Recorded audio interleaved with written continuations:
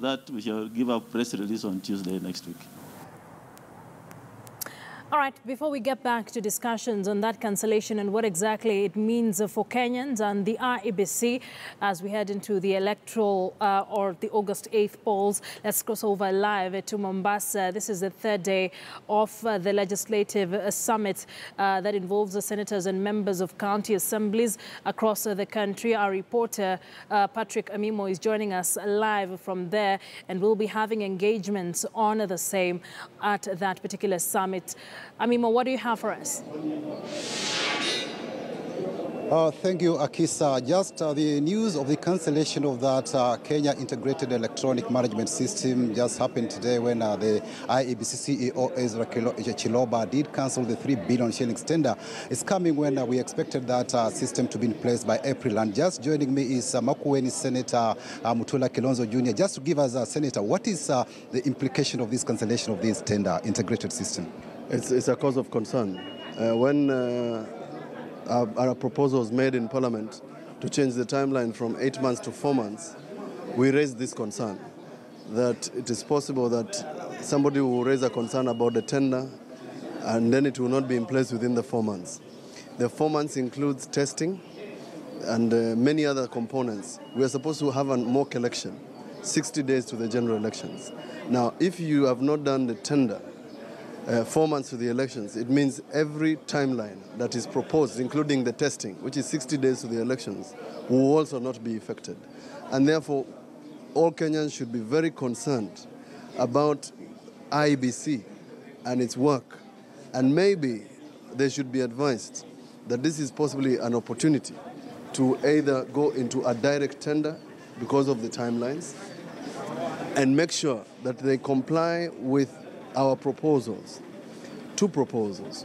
One, that all stakeholders must be involved, the political parties, civil society, under the law, so that they don't have these quarrels. And 2, my other concern is that the regulations that would put the integrated electronic system in place are still lying in Parliament.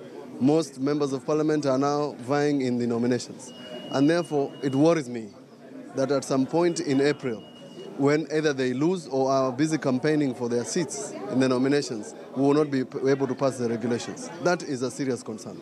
Looking at it, the CEO says that there's one of the reasons he cited is that there's lack of sufficient funds and also time constraints. That's the reason why he's given that he wants to cancel this tender. But way back in February 28th, we saw the chairperson, Wafula Chebukati, also say that they canceled this tender. They were looking for other alternatives after the bidder went to the procurement review board and took his matter there. Then he said it might affect their timelines because it will take 21 days to settle the matter. Yes. Now, my concern about what the CEO keeps on saying is that at the first instance, when Ezra Chiloba got into this, the political parties issued a general warning and said, Mr. Chiloba, do not get into procurement of this system before the commissioners are put in place. He still went ahead and did it. I'm very aware when we were doing the public hearing in the recent controversial election amendment bill, the CS, Joe Mucheru, had concern about the equipment, the integrated equipment which they had attempted to procure. The law is very clear on public finance management, and we must tell Chiloba loudly that you cannot procure when you do not have funds. The president, in the State of Nation address, said that every facility available has been given to IEBC. It should not be hard to say that there's no funds, because that cannot be an excuse. This election is so important that we should stop some things so that we can procure the appropriate equipment, which includes not only the voting equipment and biometric voter identification, but result transmission, satellite transmission. So they must be told, and they must be told now, that if there was a time when they should start, sirens should go out about this, is now. Looking at it, we've been complaining about the audit of the voter register, and it needs cleanup. And according to the IEBC timelines, the voter verification exercise was to start May 10th, and they were expecting to have these devices in place by April next month, so that the voter verification exercise starts, voter register starts May 10th. And I've heard the chairperson say that they'll have alternative methods to clean that register or verify the register. What is he trying to imply here? You know, he should ask. The purpose of the audit of the register was the report that emanating from the last general election, which suggested there were 5 to 6 registers, including the Green Book. The purpose of the register is to remove people who are not supposed to be in that register.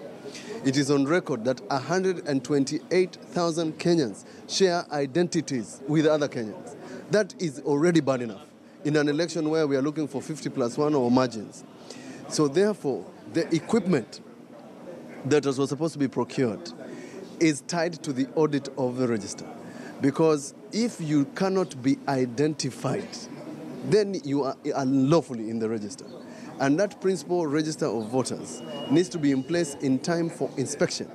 So therefore, Mr. Chebukati, Mr. Chiloba, and your commissioners, we are going to tell you loudly, and you'd better start listening to us, that the reason why we put that audit of the register is to ensure that we have a clean register. There are 2 things that are most important for this election. Only. Number 1, a clean register. Number 2, a system that will ensure that this election is accurate, verifiable, and accountable. You cannot compromise that at any time. With these regular challenges to the IEBC, do you think it's ready for the August 8th polls and time is running out? You know, I don't know why everybody asks that question. We have 138 days to the next general election. IEBC and Chebukati and his commissioners must be on notice because they applied when they knew about these timelines. They should work day and night to ensure we have the general elections in August. The date of election, I want to tell all Kenyans and everybody, cannot be changed. Thank you so much. That is Makueni Senator-Mutula Kilonzo Jnr. just on this cancellation of the tender for the procurement of electronic devices that will be very critical for the August 8th polls. From Mombasa here, I'm Patrick Amimo. Back to you, Akisa.